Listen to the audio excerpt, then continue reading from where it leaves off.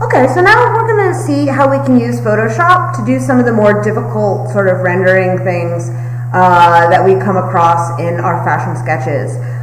Mainly prints, and I told you to show you how to do little gradients too, so we're going to check that out too. So in one of the sets that I did, I got a little swatch of a nice little paisley. Paisley especially is very complicated to draw, you know, to sort of save you the hassle, you can, I would color in what you would color in and then leave it blank. Now I don't have this blank, it's fully colored and rendered, but it doesn't matter because I'm just going to do it right on top of it anyways, and it should just look fine. We can again add a few different elements of lines and shading, and if you want to go crazy, you can also sort of finish up with the lines and stuff in Illustrator as well, because it's a little bit easier to do stuff like that in Illustrator. So what we're going to do is, let's say I want this paisley up here. Now there's a few ways you can do it. So one of the ways that we can do it, now let's just create a new layer and make sure that it's on top of everything. Okay, it's at least on top of the drawing. And what I'm going to do is I'm going to use, first I'm going to zoom in so I can really see what I'm doing. What's called the sort of, I forget what it's called, but it's right in here, the clone stamp tool. And what the clone stamp tool does is you can hold down the Alt key and it will select from here, and so when you start drawing, it'll basically pick up what's over here and put it over here. I'm going to want a slightly bigger brush and a slightly harder brush. Alright, yeah, just to show you. And then the more detailed areas I'll go into a smaller brush. But let's start here. And I can go ahead and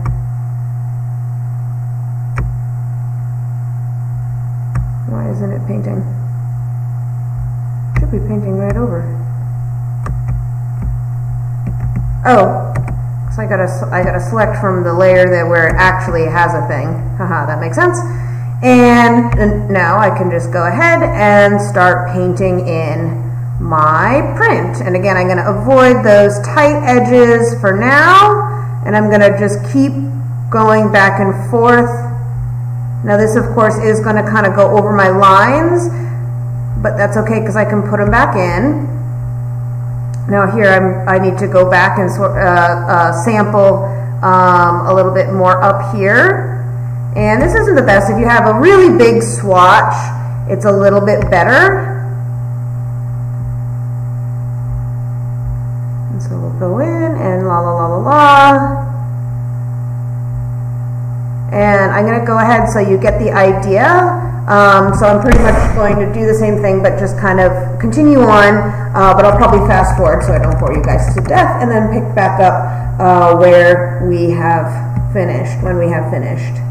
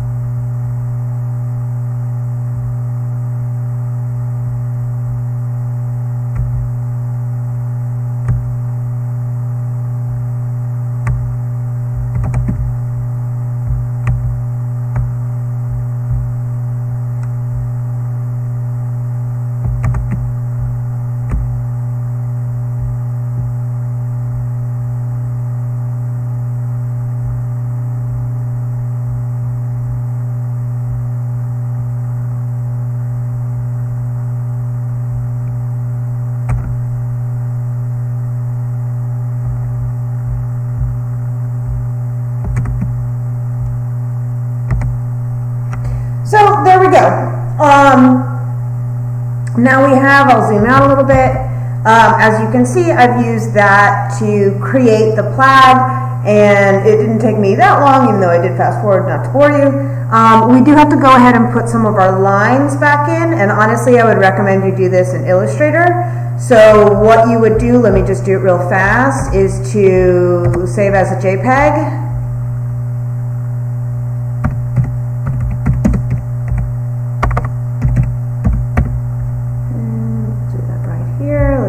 JPEG.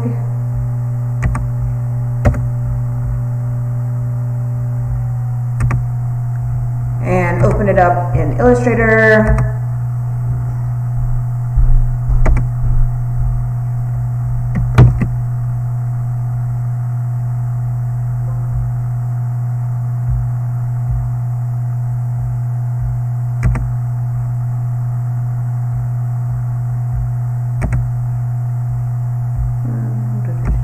Find it.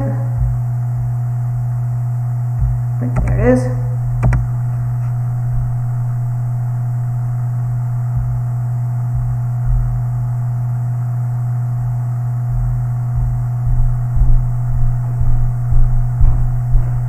And it's super big, but don't worry about it.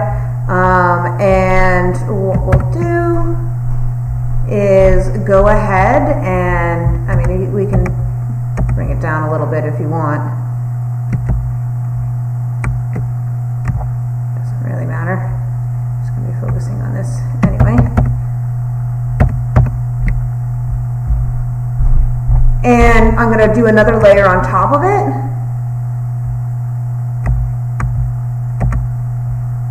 And then I can go ahead and with my pen tool, with black line and nil fill, go ahead and put in the lines that I kind of have gone ahead and taken out.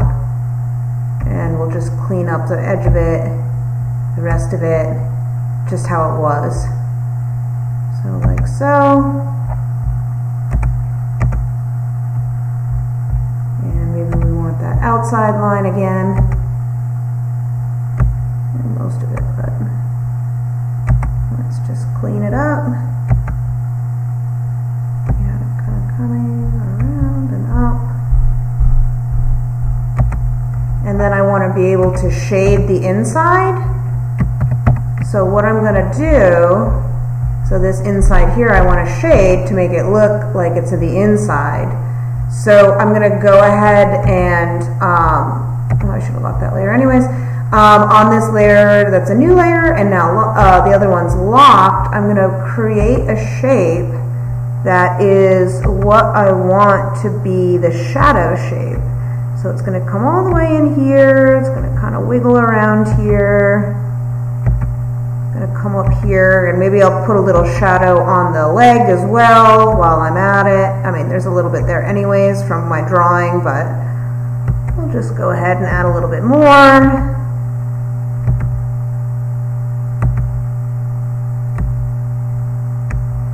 And bring it up here.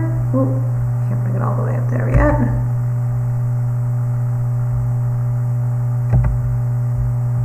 Ooh, okay, and now this shape is going to be our shadow shape. So what we're going to do is we're going to fill it with gray.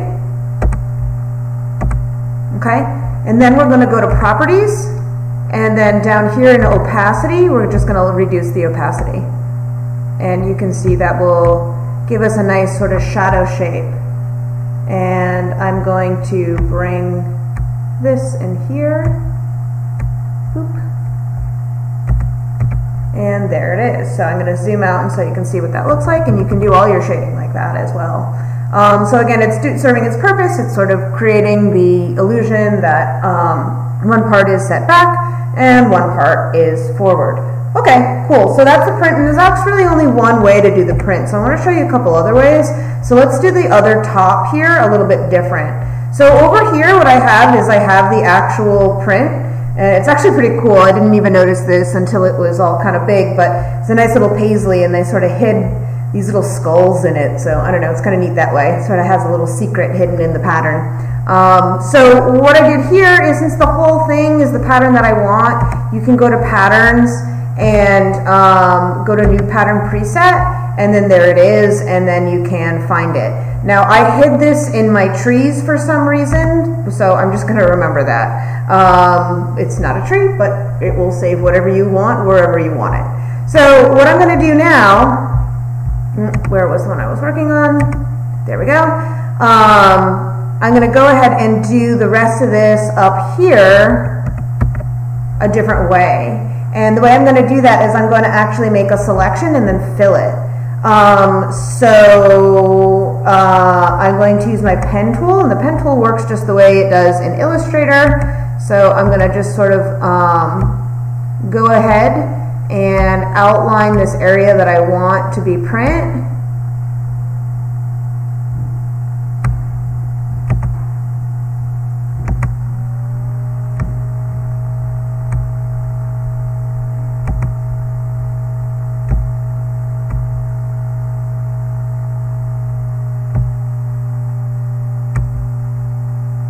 I'm going to have to fix some of these later, but that's okay.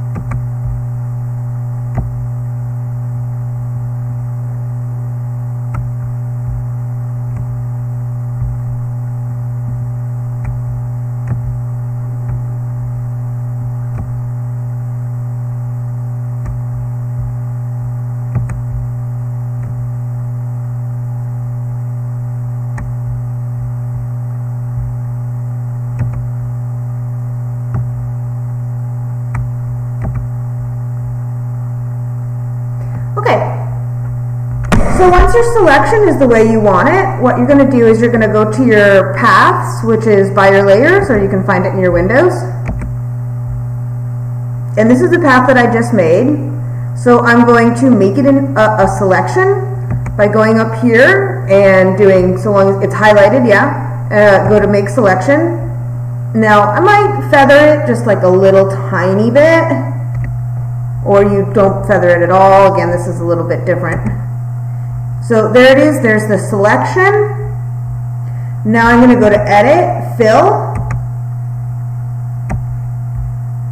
And in my fill options, I have a pattern option. So I'm going to go to Pattern, and then find my pattern, and hit OK. And there we have it. A little bit, I don't know what's faster for you. I mean, obviously the end fill is a little faster. It's also more precise. You can see with the brushes it gets a little muddy in areas, but you can rein that in with your text or whatever. So again, you know, using Photoshop for prints is kind of a godsend because one of the most time-consuming things when it comes to fashion drawing is those prints, those plaids, those tiny little details.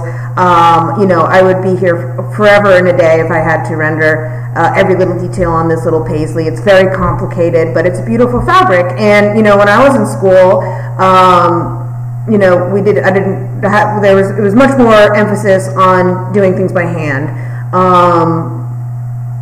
We had Photoshop. I wasn't quite as good with it. I'm still sort of learning Photoshop, but especially when mixing it with my actual designs. But it makes our lives easier, and it's a perfect rendering every single time without any talent, which is kind of amazing. So again, you know, whether you do your sketches 100% digitally or whether you are doing them by hand, at this point there really shouldn't be any drawings that are completely just by hand. You just have too many benefits from you know, just from just little cropping down and adjusting your levels and saturations and things like that, to being able to do prints and different things like that. So in addition, I said I would show you how to do a gradient as well if you wanted to go ahead and do a gradient like this instead of doing it by hand. There's really wonderful ways to do it. Maybe I should have just not done it, left it blank and done it by hand, or instead of doing it by hand. So let's go, and I'm gonna start back, and let's do, should we do this shape? So what's gonna kind of go away is the lines. That's something that you're gonna wanna have to go back and do in Illustrator. But if you are missing your lines, so let's take this for instance. So you know, I had those princess seams and stuff in here. Now because it was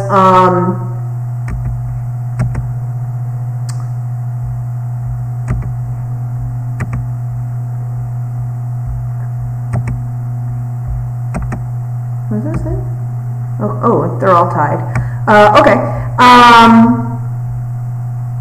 I can reduce the opacity a little bit and start to get those lines through. See how those lines are coming through? Now the green is obviously also coming through because everything is see-through, but if I had left page white, it wouldn't be as much of an issue.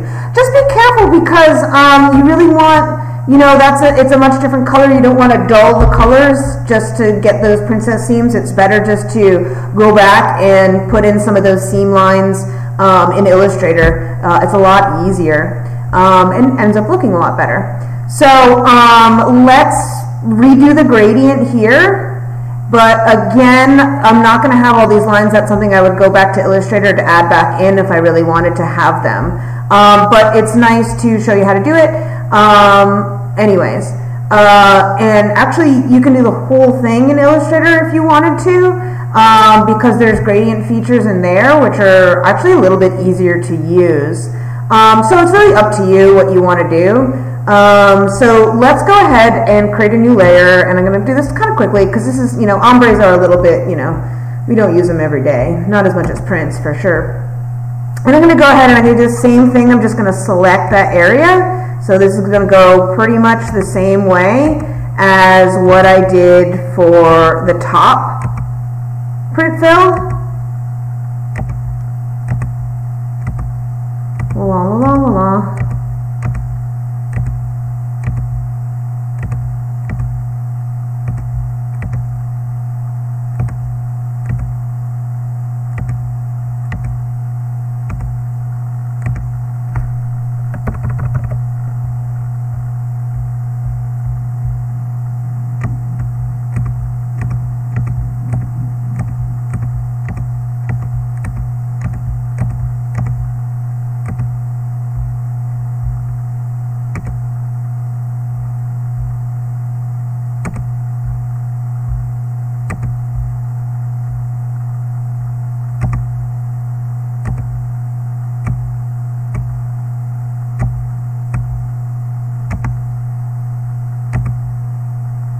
Okay, so now that I have the whole thing as a path, I'm going to, again, continue my way along and go back to paths, and there it is, and I'm going to make it a selection. Fine, fine, fine. Okay, so now that it's a selection, what I'm going to do is the same thing. I'm going to go back to fill, and we're going to use... Oh, sorry, I'm going to go to gradients. And I have that gradient I used before, I created before, remember? When we did the swatch. So I'm just going to find my gradients, so I should be able to just apply that. Yep, there it is. So boop, plop, and there we go. Now what I'm going to do is, it looks, again, I would put the lines over it. It looks a little solid. But what I'm going to do here is I'm going to reduce the opacity so some of those lines can come through and we can sort of see how it looks. And it doesn't look too bad. It definitely smooths out my existing gradient, makes it a little bit kind of smoother and more true to life. And again, by adjusting that opacity, I get all the lines and little details that I did when I drew it by hand. So there we are, a little bit different design there. I think I would definitely change the turquoise of that kind of S shape now, make it maybe a really dark navy blue. But again, that's something for another day. So if you want to do your prints in Photoshop, that's great. The one thing I will mention is when we have a skirt, it's best to go ahead and break up your pattern in the drape. So what do I mean by that? Well, let's assume that this was, I'm going to do this a print, and it has all these different little drapes, right? So let's get rid of that gradient fill for a sec. And so this is a flat pattern, right? And it's fine because there's no drapes or anything in here, but if there were drapes, what we want to do is we want to break up the pattern repeat just like we do with stripes.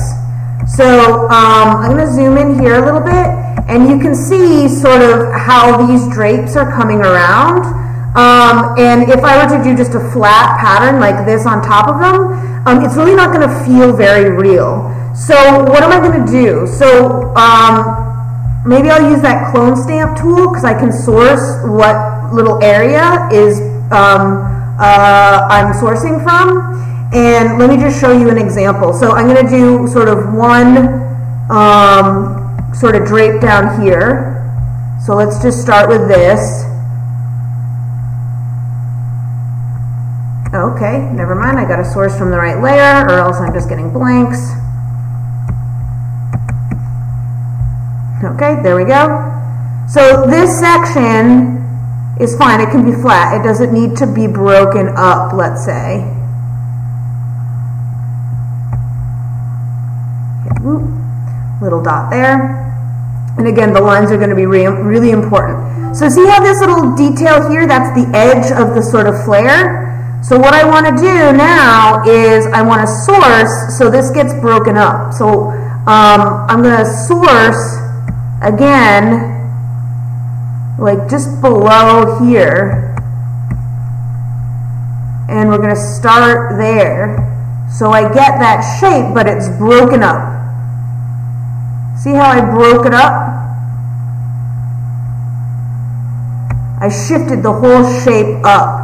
And that's really what I'm talking about.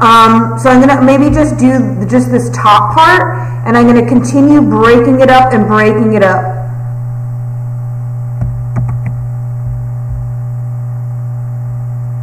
Again, let's break it up here. And again, I'm just resampling and sort of shuffling along, and I'm going to move along with the pattern too. Actually, it should be, sorry.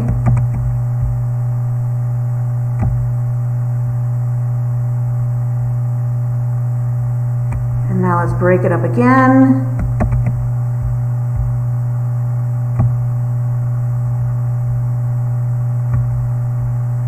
Back into here, so that let's go over here and let's break it up, so we're not getting anything completed. And then we're going to move over here, and because I'm breaking up this pattern, and you can see, especially once I put the lines on it, and you could probably already kind of feel it. Here it looks very flat. It doesn't look like there are any drapes in it, and that's because the pattern is flat. It's not broken up. Here, where it is broken up, you are starting to get that feeling of the drapes and the fullness of the fabric, and the fact that it's not just flat.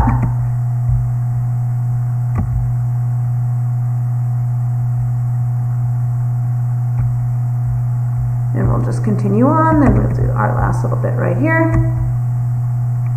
Oop. Let's make sure it's on.